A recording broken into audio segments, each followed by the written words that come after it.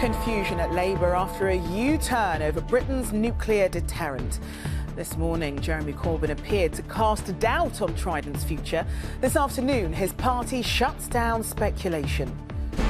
Killed by thieves, the man run down by his own car in the middle of the night.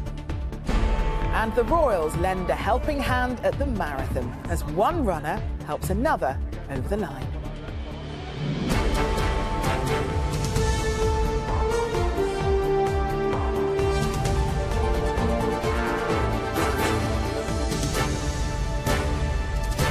This is ITV News with Charlene White. Good evening. It was meant to be Jeremy Corbyn's opportunity to set out his vision for a different Britain ahead of June's snap election. But instead, Labour have spent the day once again being forced to clarify their position over the country's nuclear deterrent. This morning, Mr Corbyn said its future was under discussion, but later a party spokesperson insisted Trident remains official Labour policy. Here's our political correspondent, Libby Vina. 6 days into this campaign, not the best time, you might think, to reopen old wounds over Labour defence policy. But that's just what Jeremy Corbyn did today, suggesting the Trident nuclear deterrent would have to be looked at again. We will have a strategic defence review immediately, which will include all aspects of defence, as most incoming governments do, actually. In fact, I think all have. And we would then look at the situation at that time. But what would be in the manifesto? We haven't completed work on the manifesto yet. As you'd expect, we're less than 100 hours into this election campaign. He may be a lifelong supporter of unilateral disarmament, but party policy is to renew Trident.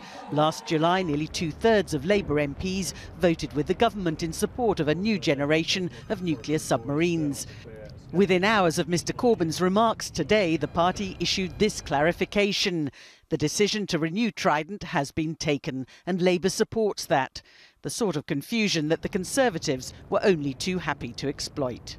It's just staggering, and it just shows the utter chaos that there is with the Labour Party, and the utter chaos there would be if Jeremy Corbyn was able to get the keys or a foothold in 10 Downing Street under what would be a chaotic coalition. What's looked awkward in opposition, not supporting a key party policy, will certainly come under increasing scrutiny as Mr Corbyn makes his pitch to get into government. Libby, as you said, we're 6 days into this election and yet another distraction for Labour. Well, they say that divided parties don't win elections, and inadvertently or not, Jeremy Corbyn today shone a giant spotlight on one of the biggest divisions within his party, that is over defence. Now, he's a unilateralist. Most of his MPs believe that Trident should be renewed. In fact, they voted for it, and I think this is extremely difficult for him. It's the source of a huge amount of tension at the moment and has been ever since he became leader. I think the idea that he could ask the electorate to back him as a future Prime Minister and still have these divisions over a nuclear deterrent is really unsustainable. OK, Libby, thanks very much. Police in Greater Manchester have launched a murder investigation after car thieves ran over and killed the car's owner when they stole it last night. 35-year-old Michael Samwell was killed. He tried to stop the thieves driving off. Angus Walker has more. At around 3 o'clock this morning, neighbours said they heard shouting in this normally quiet street in the Manchester suburb of Chorlton. According to the police, thieves were stealing a car and the owner had gone out to try to stop them. 35-year-old Michael Samwell, a former naval officer, suffered multiple injuries during the incident and later died. Local residents say car crime has become common. I've been born and bred in this area. Many of my friends have been victims to such crimes. Even myself, it's come to a point where it's that common, and the only thing we can do is work as a community to prevent these kind of things happening. Detectives are appealing for witnesses and have launched a murder inquiry. Members of the public are always going to help us, especially in a crime like this. But what I would say on this occasion is criminal fraternity. If you're the family of the person that's done this, you can't protect them. This could have happened to any one of us. The stolen Audi sports car was later found abandoned, badly damaged, just a few miles away.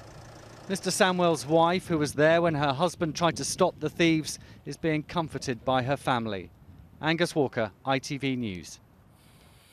Police in Northern Ireland say dissident Republicans are responsible for leaving a bomb next to primary school in North Belfast last night. It was discovered just before midnight. Nearby homes were evacuated as the bomb squad dealt with the device, which police described as viable and reckless. Arthur Collins, the boyfriend of reality TV star Fern McCann, has been arrested on suspicion of attempted murder after an acid attack at a nightclub. The 25-year-old was arrested at a property in Northamptonshire yesterday.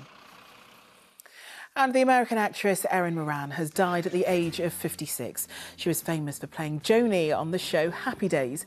Many of her former co-stars, including Ron Howard and Henry Winkler, have paid tribute. The French people have been voting in their millions in the first round of their presidential election amid heavy security. There's just over an hour left until the polls close, in a vote that's seen as a test for the spread of populism around the world. Our Europe editor James Mates reports from Paris. Rarely can an election in Europe have been conducted amid such high visibility, almost oppressive security. France, still living under a state of emergency, was already nervous about this poll.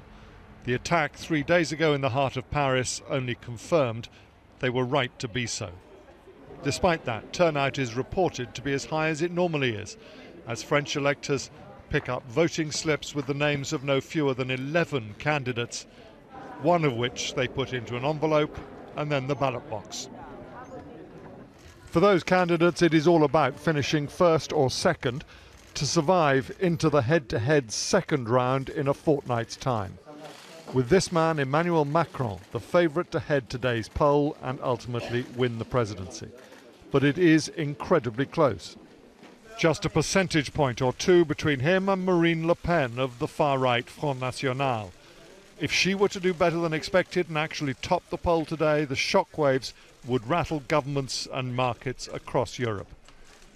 Another anti-Euro, anti-EU candidate, Jean-Luc Mélenchon of the far left, is also a real contender. The nightmare scenario for the European mainstream would be him and Le Pen both getting through to the final round. Unlikely, but it would only take a small swing towards both. The Conservative former Prime Minister François Fillon was once thought to have this election in the bag before being charged with fraud for allegedly paying his wife from public funds. He'll be discreetly hoping that recent events may prompt a swing back to the right among voters, now worried about security above all else. What no one knows is whether the Paris attack has had a late impact on this vote. Last-minute polls are not allowed here. It is only adding to the uncertainty. When those polls close in about an hour's time, there will be an exit poll published. The result may become clear, but if it's still very, very close, even that may not be accurate enough to really distinguish who has got through. Here at the Emmanuel Macron party, there is a nervous confidence that their man will make it through. The polls would have had to have been very wrong for a week or so, or more than that even, for him to go out. The other thing that people will be looking at is just how many French voters have voted, maybe as many as half, for the extremist parties of either left or right. OK, James, thanks very much. Football and Arsenal are through to the FA Cup final after beating Manchester City 2-1 at Wembley. It took extra time to separate the two sides, Alexis Sanchez reacting quickest in the penalty area to snatch the winner. They'll play Chelsea in the final when they return to Wembley in May. And Celtic beat old firm rivals Rangers 2-0 in today's Scottish Cup semi-final. Callum McGregor opened the scoring after 10 minutes before Scott Sinclair added the second from the penalty spot. Finally, Princes William and Harry and the Duchess of Cambridge cheered on a record number of runners in today's London Marathon. They were there as part of their joint campaign to raise awareness of mental health, but there was also an individual act of charity, as Geraint Vincent reports.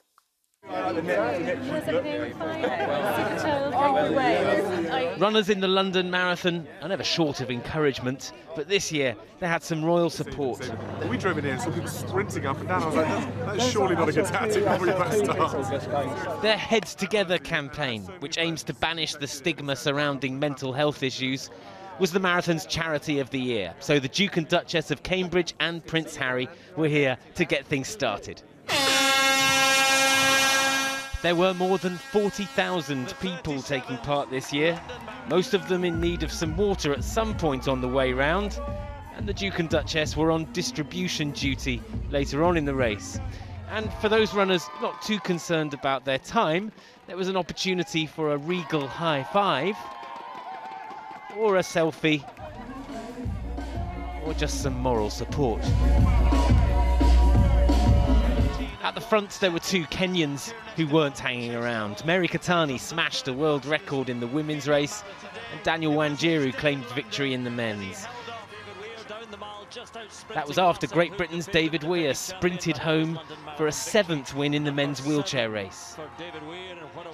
There was another kind of winner on the mall though. When one competitor's body started to break down in the last few hundred metres, a fellow runner sacrificed his race to help him out. I was kind of shouting at him, like, the finish is just over there, we can do this, you know, we'll finish together. And he's like, I've got to finish, I've got to finish. I'm like, you will finish. And the crowd are incredible, they were all like cheering, and I think that really helped him as well. With so many charities involved, helping others who are struggling is always a big part of the London Marathon. Today, that principle crossed the finish line too. Geraint Vincent, ITV News. Oh, well done to all the runners. Right, that's it from us. We'll be back with the late news just after 10. So until then, goodbye.